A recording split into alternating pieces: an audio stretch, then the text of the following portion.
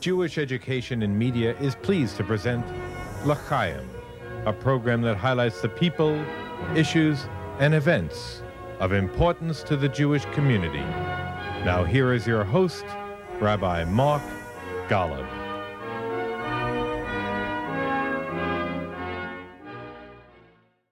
I'm Mark Golub, and in some instances, saying that a Jew is a doctor is a redundancy.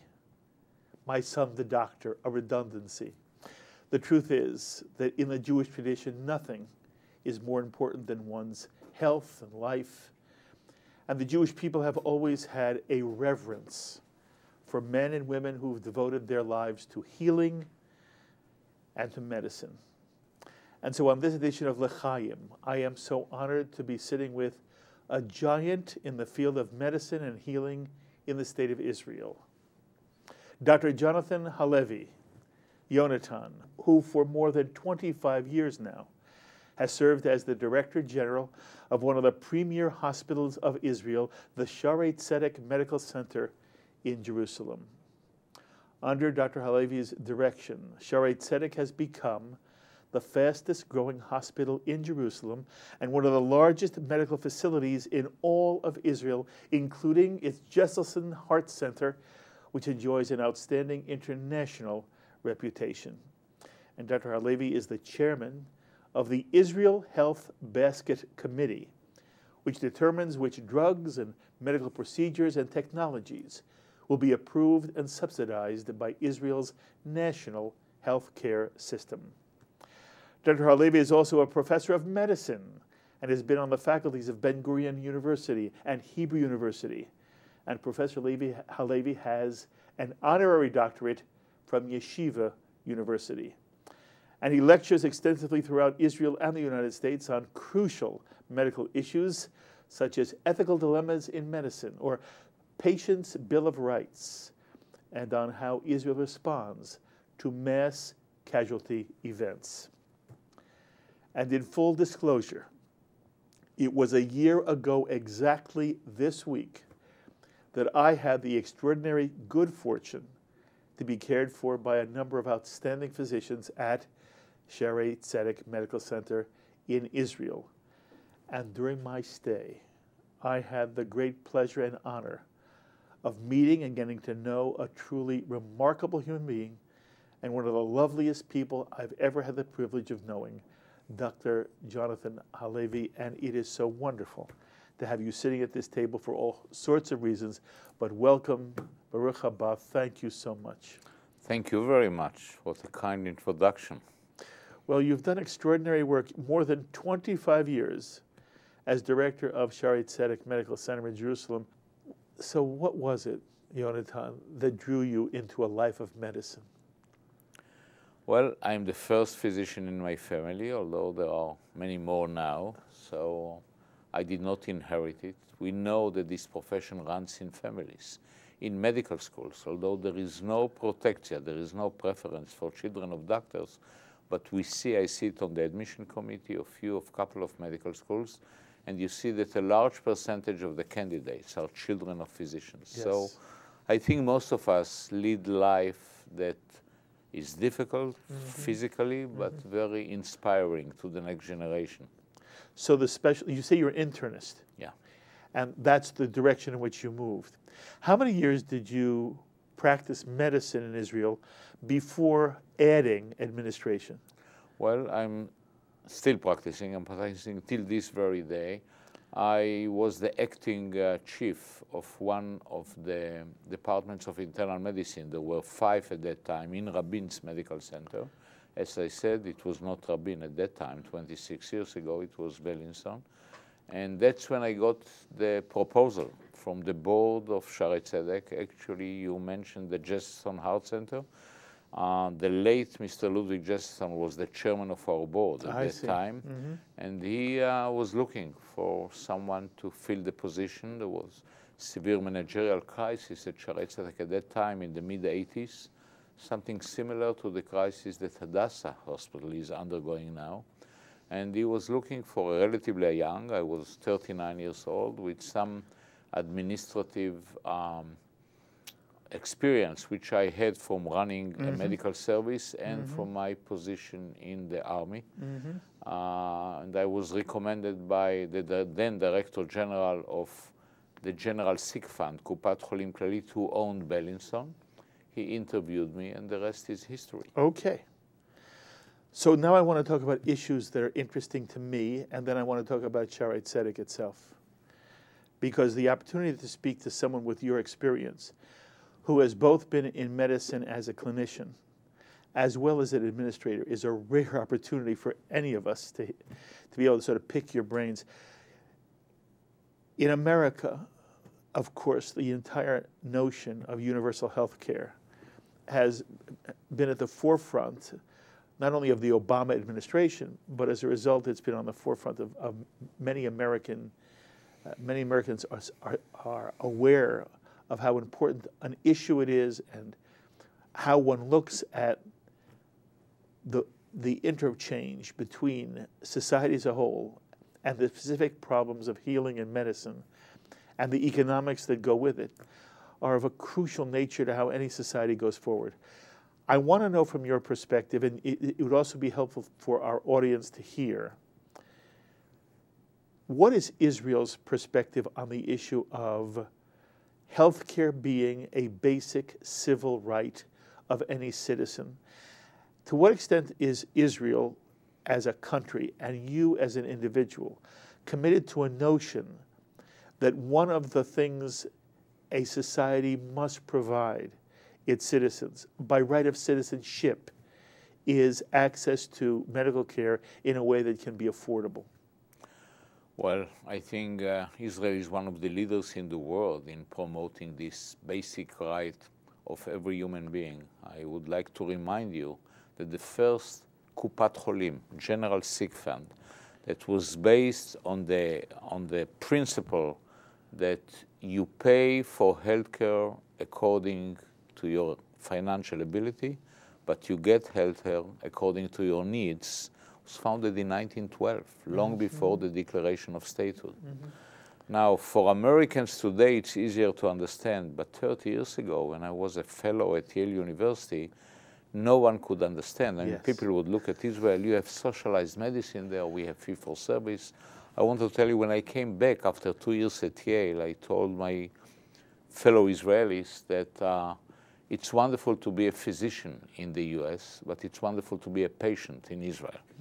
And I think that this sentence really reflects the difference between socialized medicine that for years was considered infamous in this country. That is correct. Yeah, and I think till this very day, if you talk to the American Medical Association or to many physicians, they cannot even understand. You're absolutely right. It is still, still, understand how can you function as a physician not on a basis of fee-for-service? Yes. And it's very difficult for them to understand universal coverage. And some of my best friends would not, until recently, accept Medicare patients, which is inconceivable to me. So yes, in Israel we have socialized medicine. We have also private medicine.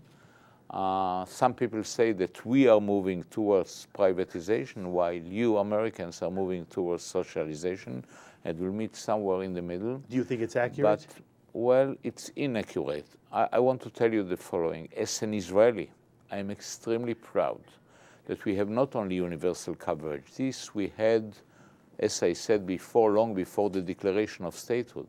But since January 1st, 1995, we have a national insurance health law by which every citizen, regardless of his origin, race, could be a new immigrant who was naturalized in Ben Gurion Airport according to the law of return, or an Arab citizen that resides in East Jerusalem and do not vote under the direction of his leaders for the Jerusalem municipality, he will still have universal coverage, the same basket of services that everyone is entitled to.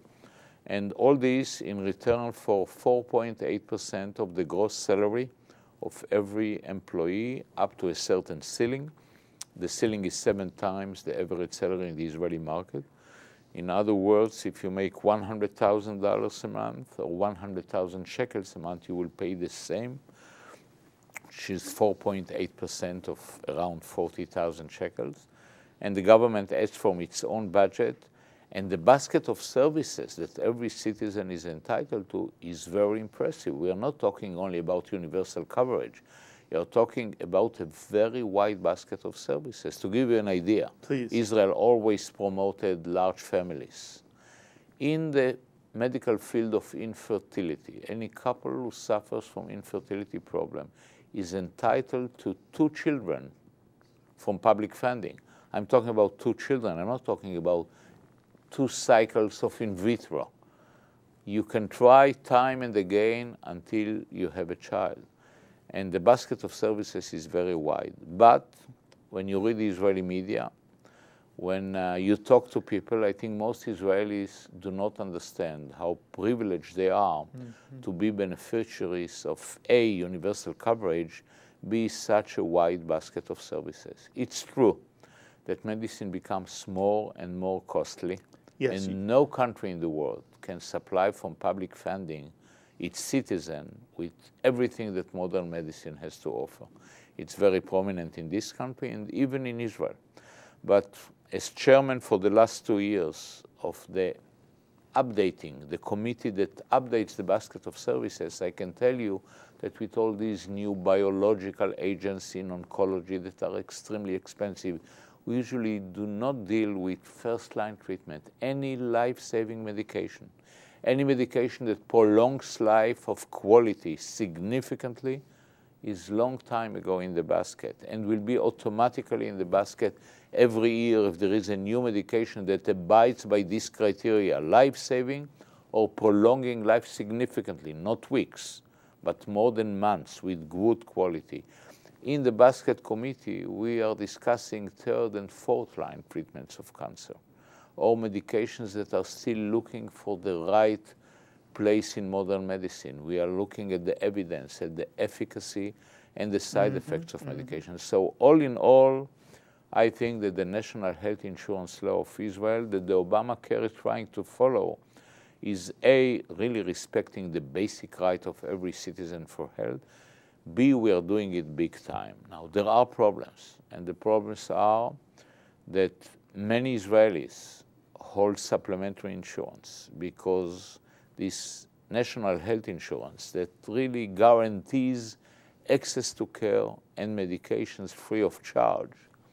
Still, if you want to choose your physician, if you want to choose your surgeon, you have to add either out of pocket or buy supplementary insurance.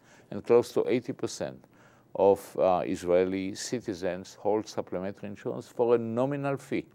Usually they pay to the sick funds, but the gap between what the public basket can guarantee and the expectations of the public are widening every year, and we are always open to reforms. The current Ministry of Health, Mrs. Yael German, just chaired the committee to upgrade the public services in Israel, and they submitted their conclusions to the government only last week. So it's a very dynamic field in Israel. But going back to your basic question, I think Israeli society, probably more than any other society in the Western world, have full understanding of this basic right to health, and the practical interpretation is very wide, and I think that every Israeli citizen should be very proud to be a beneficiary of this. It is beautiful the way you describe it.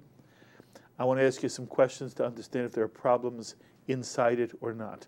And again, these are the things that are heard all the time on the American scene. Number one, you alluded to it, but I want you to talk for a moment, about cost. I want to understand how in the world does Israel afford to do what you've described? And then I want to know 2 things. I'm going to tell you a story. All of us, there's almost nobody I know who at some point in his life does not have a medical issue. So it's just part of what being a human being is. And I've had my issues. I consider myself to be extraordinarily lucky. People say to me, oh, you've had this, you've had this, you've had this. Yeah, but the reality is, many of the things that I have, I would have been dead long time ago, except I live in a different age where the world of medicine, The knowledge of physicians and the techniques, the equipment, and the medications are extraordinary. And many of us are living long, happy, productive lives in ways that our parents and grandparents never did. And, you know, Yonatan, I'm a practicing rabbi as well. I have members of my congregation of all ages. But what older people means today has nothing to do with what older people meant before. 60 is not 60, 70 isn't 70, 80 isn't 80. It's amazing to me how active and full people are into their 90s. It's extraordinary. Okay. But I want to tell you this story. I'm in England, and they have a form of socialized medicine. And I have an issue. Minor, it turns out to be nothing, but I end up in an emergency room in London. And I have with me at all times my medication list. And I showed the doctor, I don't know what they call him, an internist or whatever they call him. I showed the doctor my medication list that I take every single day. He looks at the list and he says to me, if you were in England, you'd be dead a long time ago. We don't give this out for free. He meant if I was on socialized medicine. The kind of medication I was getting as an American in the system before Obamacare, he said to me, never, we just don't do this for people on a regular basis, what you've got here. And I want to know how that translates into the Israeli model. I want to know to what extent does the ordinary person get superb care at a critical stage, but to what extent day to day a person who is going to be healthy with a certain kind of regimen, medication, etc., does that exist in Israel? And the secondary question is, how long do I have to wait? What I hear is that if you're in Canada, again, a form of socialized medicine, you wait forever. Whereas in America, we've been used to, especially if you are paying out of your own pocket, you have your doctors and you call your doctor and you say, I have a problem. And if you need a surgery or if you need a test, it's a relatively short time between the time you are diagnosed or the doctor believes you need the test, and you have the test. I hear in other cultures, in other societies, there's a long wait, and that people end up coming even to America because they don't want to wait. So I'm asking you, number one, to what extent is this model that I dealt with in England, does it create a problem for Israelis? What's the wait, and how do you handle this financially? So I'll start from the last question, because you also started with this question. Yes. How do we do it, and what limitations do we have? So we spend 7.9% of our gross domestic product on health. You Americans spend between 16 and 17%. Yes, it's radically higher, enormously There is higher. a lot of waste here. And it's a matter of mentality. Mm-hmm. If an American physician will listen to this show or Yes. observe this show, you probably will get phone calls. I understand that we are not live now. Because let's say, I'll give you an extreme example. A woman is diagnosed with breast cancer. Yes. Today. Yes. God forbid. Now, with breast cancer, today, overall, it really depends on the size of the tumor, lymph nodes, but you can offer her 90% cure rate. In this country, she will call her physician. She probably will be operated on. Let's say she already had a biopsy. So she will have her lumpectomy tomorrow. In Israel, she will have her lumpectomy in 2.5 weeks. In England, she will have it probably in 6 weeks.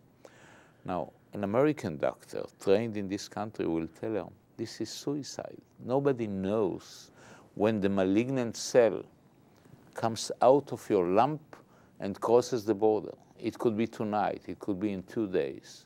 But in the name of good medical practice, I'm telling you that waiting a few days to a couple of weeks will do nothing.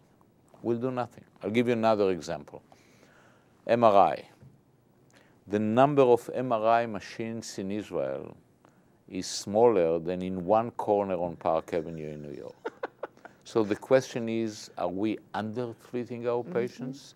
Are we allowing our patients with a suspected tear of a meniscus to do surgery within weeks? Again, within weeks or a couple of months. You will do it from today to tomorrow. Without an MRI, is this a criminal act? Is this medical negligence?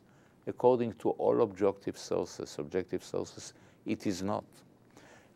MRI is overutilized in this country. Not every American physician will agree with me, but you spend 16% of your gross domestic product, which is much larger proportionally to the gross domestic product in Israel, on a lot of waste. Very good medicine. I'm a beneficiary of academic medicine of the US, and I have Hakarat Tov. I'm very grateful to Yale University. I was a Fogarty Fellow. Not for nothing, the Americans are world leaders in medical research. And if you looked at the New England Journal of Medicine of 50 or 60 years ago, you would find many papers from France, from Switzerland, from Austria, not necessarily the New England, the breakthroughs in medicine. Today, the Americans dominate. So no one can question where academic medicine in America took the world to, the medications that you are getting, and we all have to be grateful for that. But in the daily clinical practice, there is a lot of unnecessary procedure, exaggerated fees. Israel is able to do it with not lesser level, I'm not talking about research, about clinical medicine, with 7.9% of the gross domestic products, because salaries of physicians are less. And reality compels you to go to the same direction. Many of American physicians today are salaried. HMOs have headquarters where nurses sit and do not approve an MRI for everybody from today to tomorrow, and not even a CAT CT. So you see, as I said before, medicine became so costly that you cannot go on with this waste. And if you cut on the waste, and believe me, a physician who doesn't waste is a better physician, but it's a change of mentality here. And it will take another generation or two of physicians, if Obamacare catches, to understand that you can practice good clinical medicine.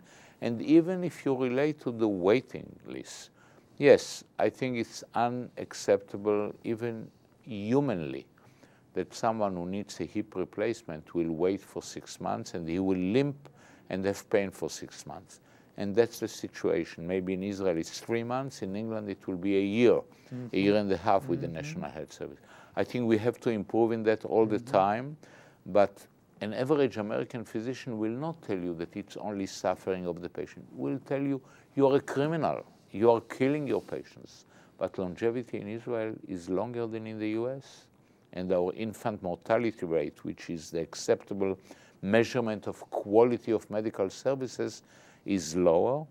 It's true that America has a very wide distribution of level of healthcare. Again, if you take New York City, probably longevity and infant mortality rate will be similar to those in Israel. But Israel also has a periphery and inequality in access to services. So all in all, I believe, and I know that I am a minority, that if Obamacare will be implemented in a gradual way, with really explaining what they are doing, with cutting on expenses, I think that the level of American clinical medicine will not be affected negatively. That's what I believe. Do we have what to improve in Israel? Yes. Yes, definitely. We have to improve. We have shortage of physicians, which is part of the reason for the long waiting list. I am ready to employ any American anesthesiologist, qualified, good one, who will apply to Shaare Zedek. And because of Obamacare, more and more American Jewish physicians are coming to Israel. And many of them are very satisfied with our relatively modest salaries. There is private medicine in Israel as well, in private hospitals, and it can be practiced. So I'm not saying we are the ideal model, but I try to give you an idea how we are able to execute it in a certain price for the patients. Okay. I want to push you a little bit here on the economics again. Okay. I have a cousin who's a surgeon in America, and he makes the following argument. I want to hear what you have to say.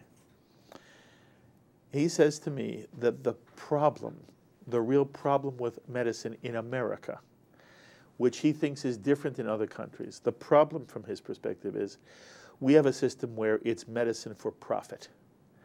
And while he believes people should make a very good living, and he is not anti-capitalist in the general sense, he feels that medicine is, again, a public service. and that the problem that America has grown up with, and it certainly affects, again, many Jews who go into the field of medicine, is one of the reasons why the joke is, my son the doctor, was because you made a good living.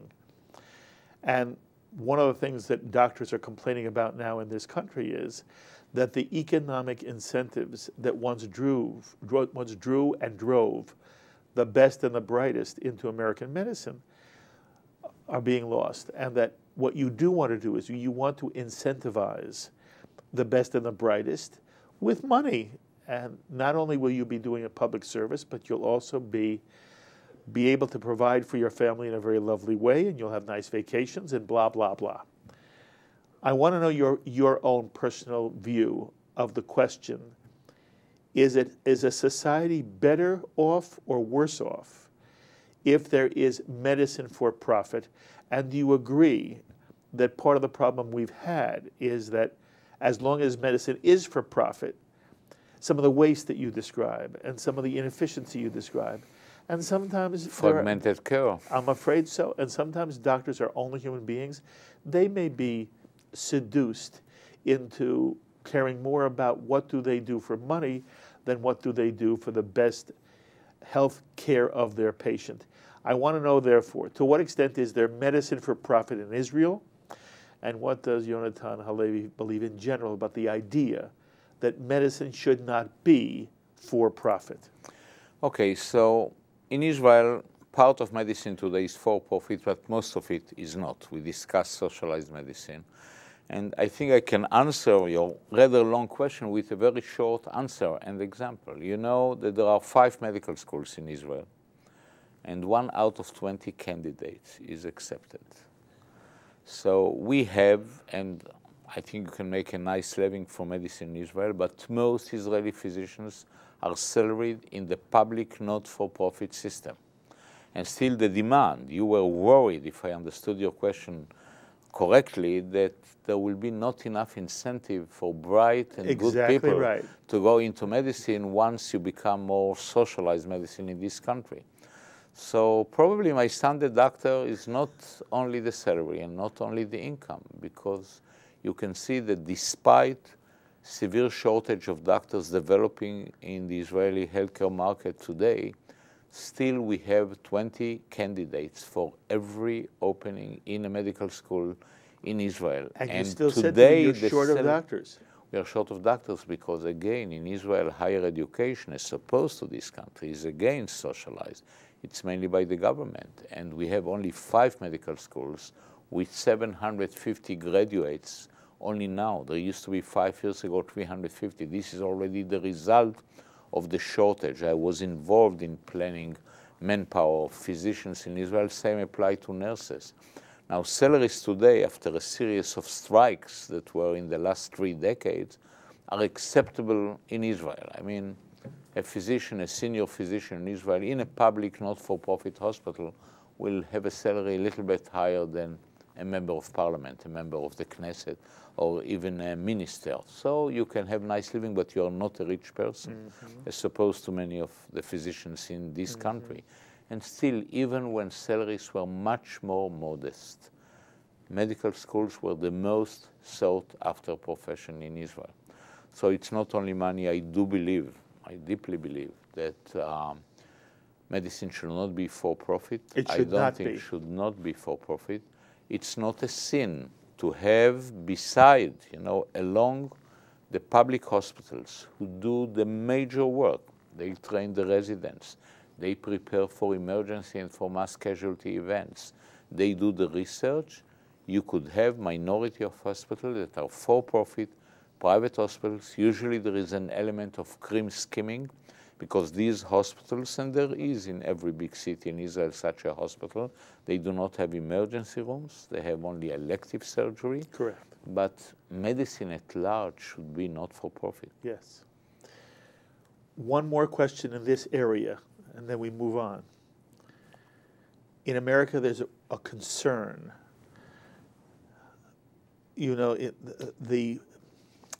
The way it was described during the election period here in the United States was with the phrase death panels. And it's a very misunderstood idea. The bottom line, however, is that, again, I'll use the British system. In the British system, at a certain point in time, the British have decided certain medical procedures are simply not going to be available to people of a certain age. And I am now, you can tell me I'm being romantic. I have this romantic notion, picking up on something you said that I thought was so important earlier. If you can sustain a person's quality of life, and quality, meaning it's not that they're just going to be in a bed.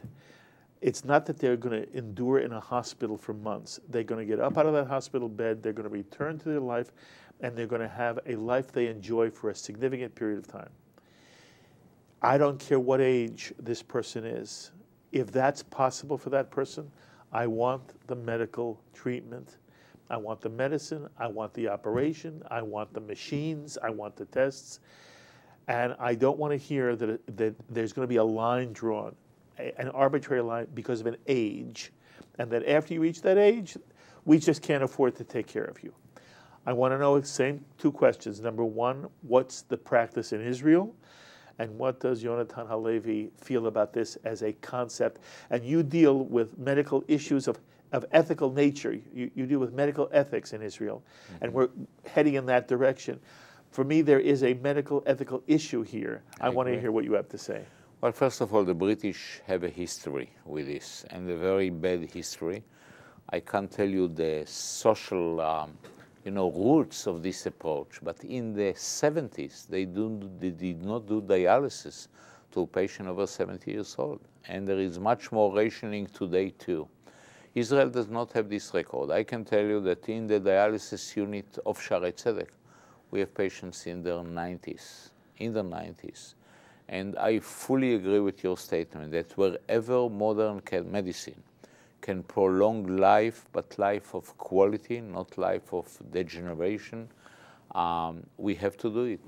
And it's not only my personal opinion. In Israel, we never ratioed care based on age, not even in admission to intensive care unit. When you read the literature, I mean, you have to use, when there is a scarce commodity, like organs for transplantation, like beds for intensive care, you have to use the utilitarian approach. The utilitarian approach says that the one who is going to benefit from this scarce commodity should be the one where the commodity or the service will contribute most to his life and to his life of quality.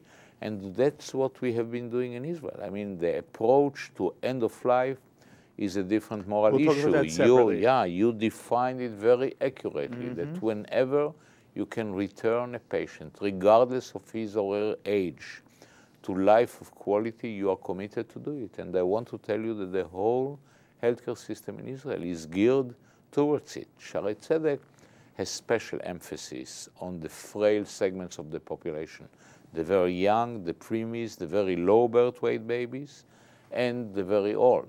We established the first acute geriatric department in the city of Jerusalem by a gentleman, by the way, who came from Glasgow in Scotland, Professor Arnold Rosin, that may he live long, he is now over 80 years old, and he founded modern geriatrics in Israel.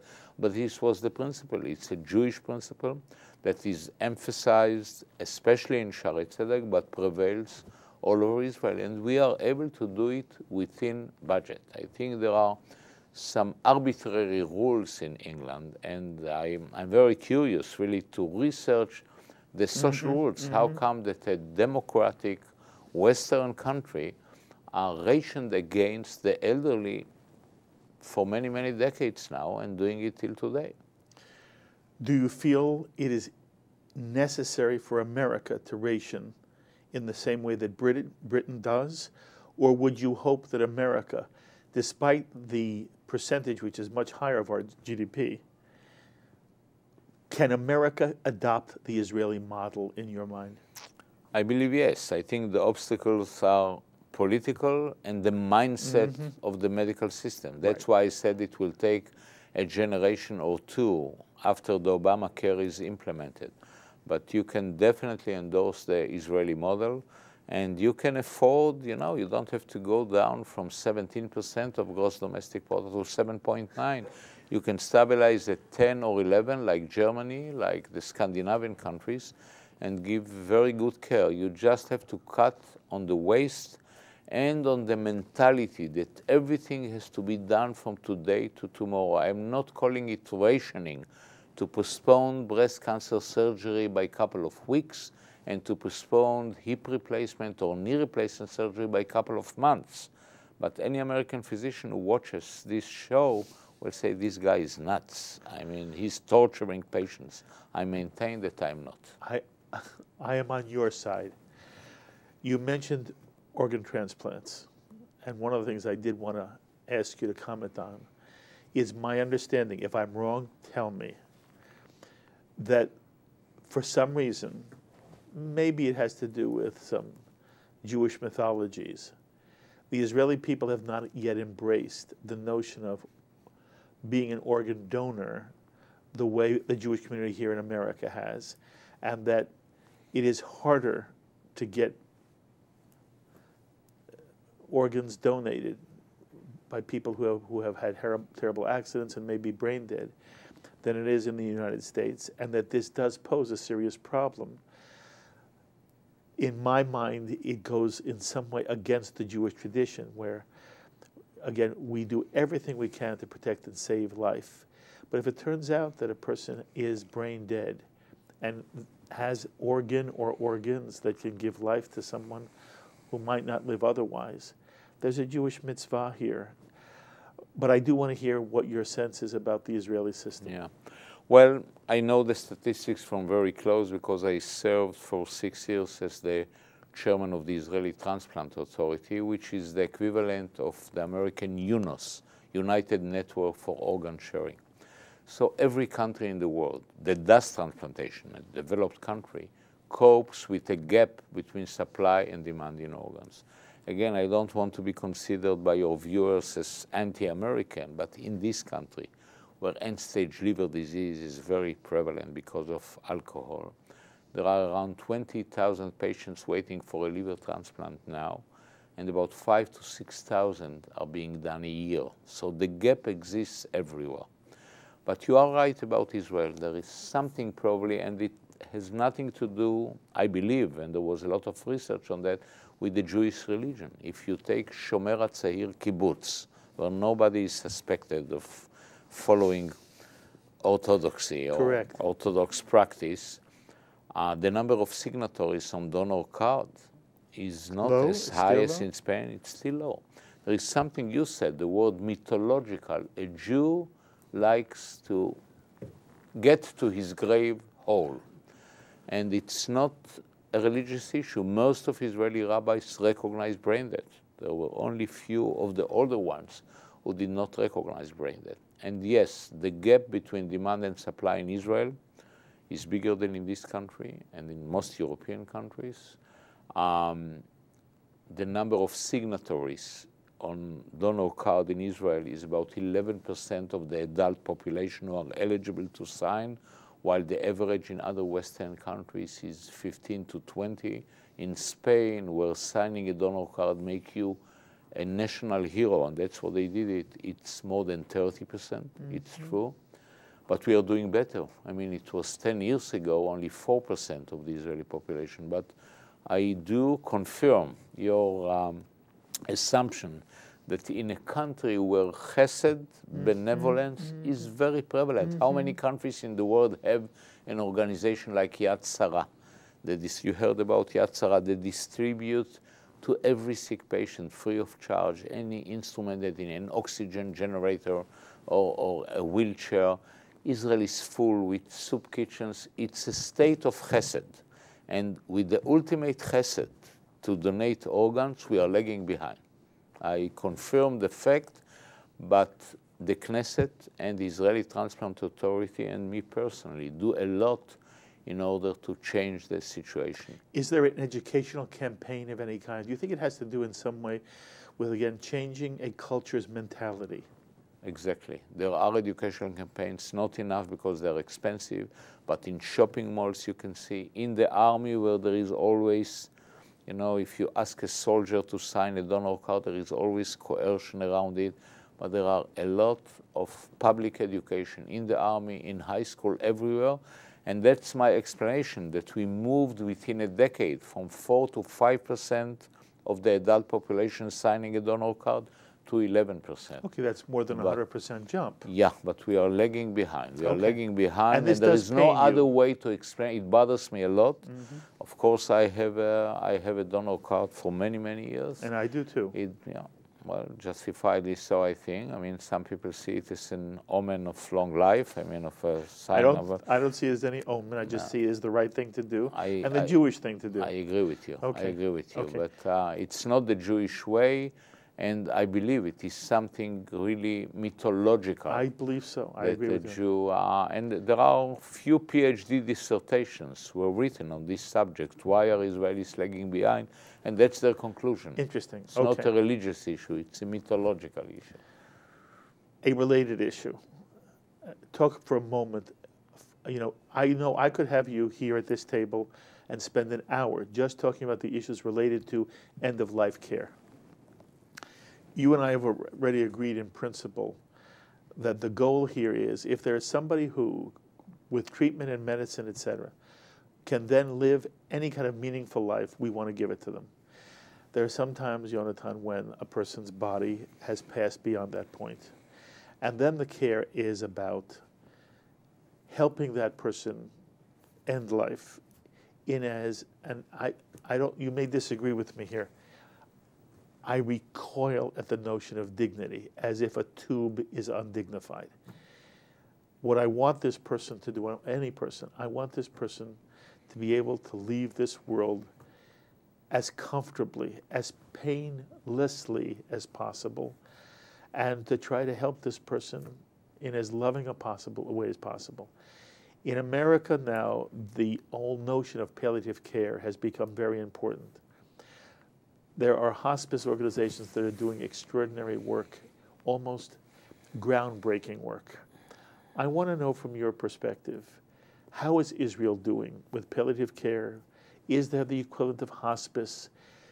As you have been honest enough to say you're disappointed in the way in which Israelis have not yet embraced organ donation, to what extent is there, from your perspective, a real honest understanding that one of the obligations of medicine is, when there is nothing else one can do to prolong life for any period of time, pain management and making the family, not only the patient, but the family, somehow part of something that is as, again, I don't want to be over-romantic here. It's not, nothing's beautiful about the end of life, but it doesn't have to be ugly.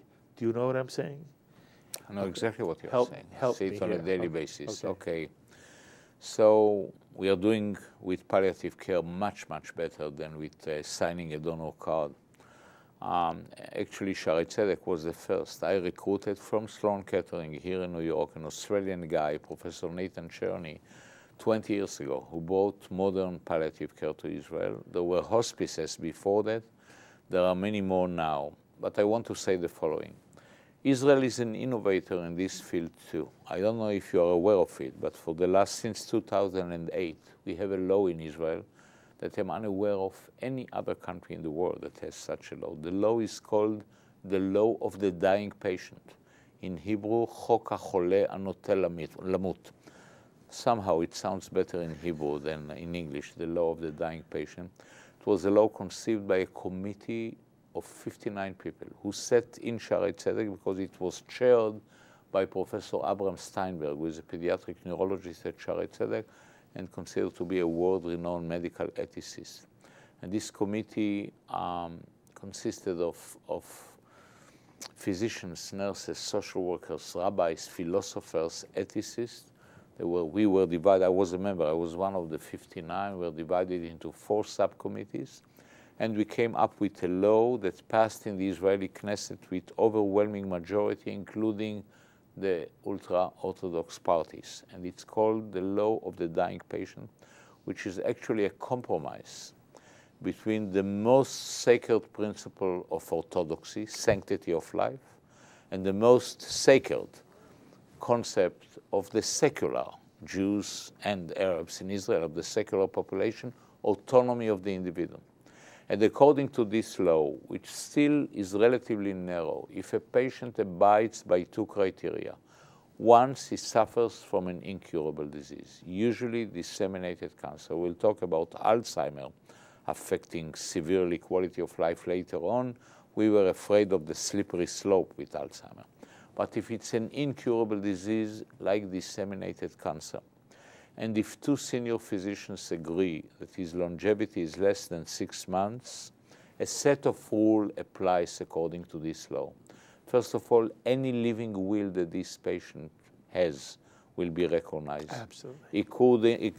Including not to connect him to life support system, not to do dialysis, not even to give him antibiotics. And there is a national registry by this law of living wills of Israelis that is still do not, I mean, many don't file into this registry a living will, but the option is, and it's widely publicized, and the number of living wills in this registry, where every physician in every place in Israel, in the community or in a medical department, in a hospital, is committed when his attention is directed by the family that the patient left a living will, he has to abide by this living will. Unfortunately, this law applies only to incurable diseases, so it does not take care of severe dementia, for instance, but it already shows you the direction of Israeli society, including Israeli orthodoxy, to understand that the nature of medicine today is that we were able to lead many more people to live much longer, but we did not make this progress in terms of guaranteeing their quality of life. As to palliative care in general, there are hospices now all over Israel. Palliative care is highly developed. We believe that patients should not suffer pain, should not suffer, definitely cancer patients, but any patient. I want to tell you one more experience I have, and then I want you to talk in any way you want about Shaare Zedek. So you know my story. I don't have to give the details on camera, but I had a serious problem, and I was lucky beyond lucky to be brought to Shaare Zedek, and I was brought to Shaare Zedek because of the quality, specifically of the heart unit that you have there. Good for me, wonderful. It turns out, however, once I'm there, I get tremendous care, and I'm going to have another procedure, and it's going to take a few days for it. I'm there just before Shabbat. There's nothing emergency now. And so I end up staying a week at Shaare Zedek, and I get to see so much of the hospital. And one of the things that just strikes me is the extent to which I am now seeing, everywhere I look, in the waiting rooms, in the halls, in patient rooms, there are Jewish Israelis, there are Arab Israelis. There's Arab and Jew side by side. And Palestinians. I end up making incredible friendships with Palestinians who are there because their mother is in the heart unit at Shaare Zedek. Not only that, I want our audience to understand. If we had more time, we would talk about the importance of nursing. I believe that nursing is a much undervalued aspect of the healthcare system. And nurses can make an enormous, they're the ones who deal with the family and the patient. And you need great doctors, but if you don't have that supporting nursing care, something is terribly missing. I am very impressed by the nursing care I get. The best nurse I have at Shaare Zedek is an Arab male nurse. It's something American Jews don't imagine. I don't even know if Israelis imagine it, the extent to which it exists. And he's the head nurse of the department. That is correct. By the way, this is a microcosm model of the best of Israel. And I now go around everywhere talking about the model of Shaare Zedek. Not only is it an outstanding medical center, and I know it from firsthand experience, but there's a social dimension to Shaare Zedek that shows what, in a place where it doesn't matter who you are. If you're a patient, you're the same, whether you're Israeli, Israeli Arab, Israeli Jew, or Palestinian. I thought that was just fabulous. And Yonatan, I've talked about Shaare Zedek everywhere I go. I am so proud of that hospital. I have told you what I'm going to be doing with it on Shalom TV. And I don't want to suggest that any other hospital in Israel is any different. But Shaare Zedek, to me, is a living reality. And it's a reality of something larger. And that's what I want you to speak about as we sort of end this first meeting together. Okay. I want you to talk about the way in which Arab and Israeli and Palestinian and Jew are treated in the system, and what maybe the vision could be if at some point politics caught up with just the way in which people are living together day by day in Shaare Zedek. Talk to me about that for a moment. Okay. Well, actually, I shouldn't add anything to what you said, and I thank you for your very accurate impression, but I want to be very fair. No hospital in Israel discriminates against, any segment of the population in Israel, including, of course, all minorities. So Shaare Zedek is not unique in that. We are unique that we are the only major hospital in the center of Jerusalem. Yes. And Jerusalem is a mixed city. Haifa is also a mixed city, but the Arab population compose a smaller minority than Jerusalem, where the Arabs are approaching now 40%. And living, in the same area, and we are the only major hospital in the center of the city. Hadassah, and we have 2 campuses. Hadassah has 2 campuses. One is solely devoted to Arabs.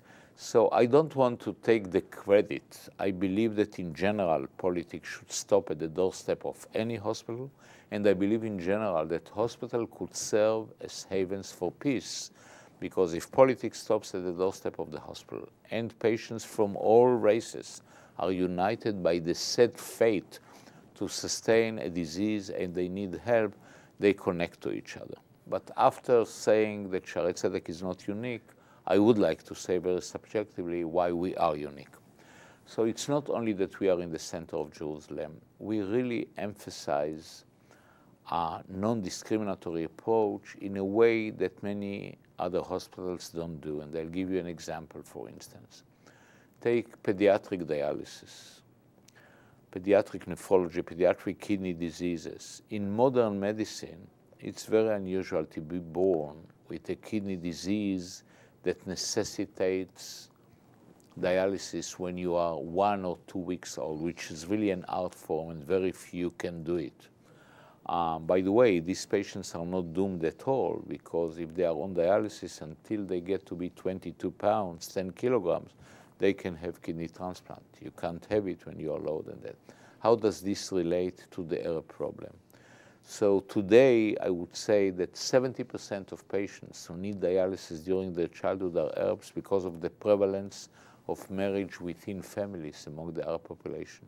The same applies, by the way, to the ultra-Orthodox community in Israel.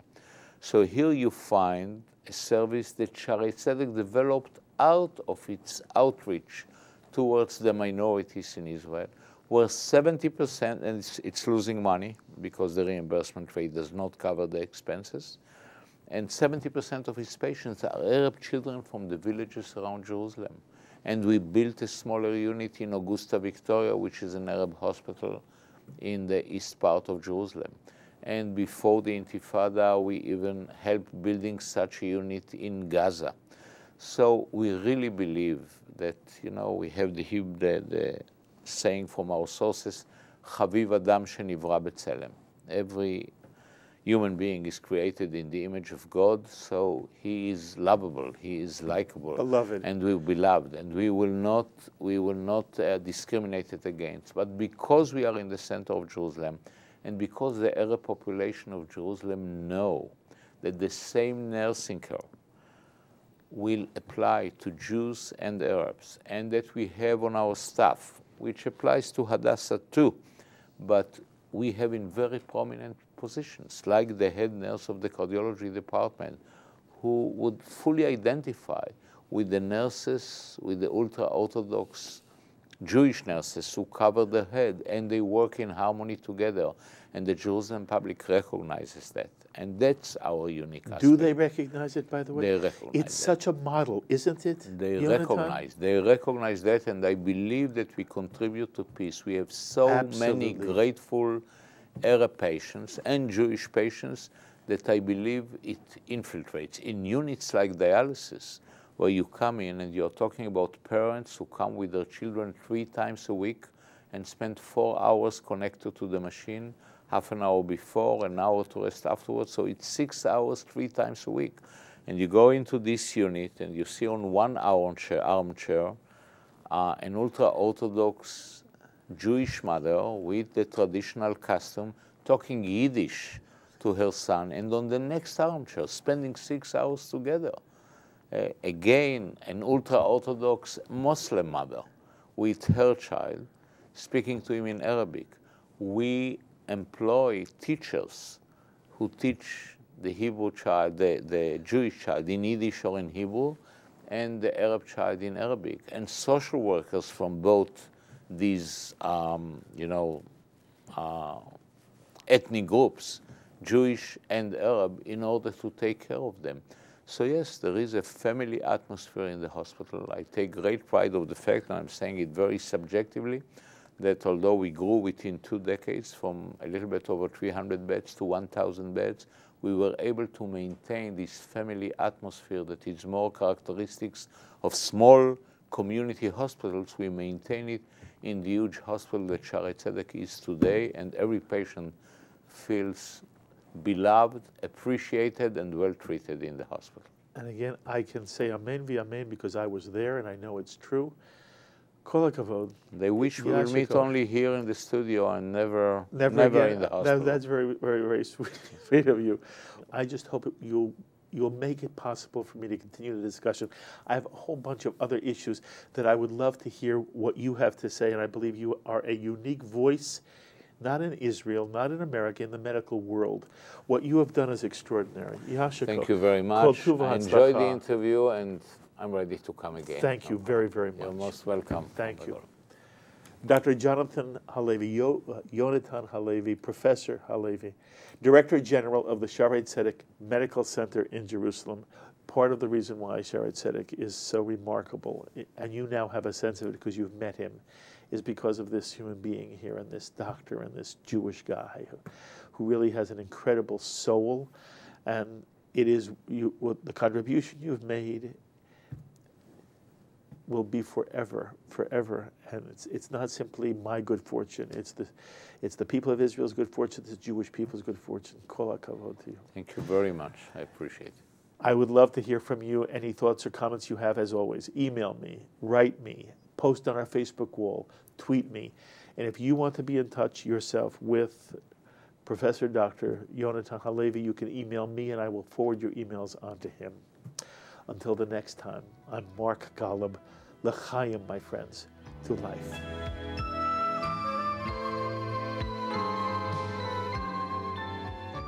We would be pleased to send a complimentary DVD of this program to anyone who wishes to support Shalom TV with a tax-deductible gift of $36, double chai or more, to the nonprofit organization Jewish Education in Media. Simply visit the Shalom TV website homepage and click on the Donate button to make a donation by PayPal or your credit card. And please indicate the program for which you would like a DVD. Or you can send your tax-deductible check made out to GEM, Post Office Box 180, Riverdale Station, Bronx, New York, 10471. And again, please remember to indicate which program you would like to receive on DVD with our compliments. And we thank you for your kind support. L'chaim is a presentation of Jewish Education in Media.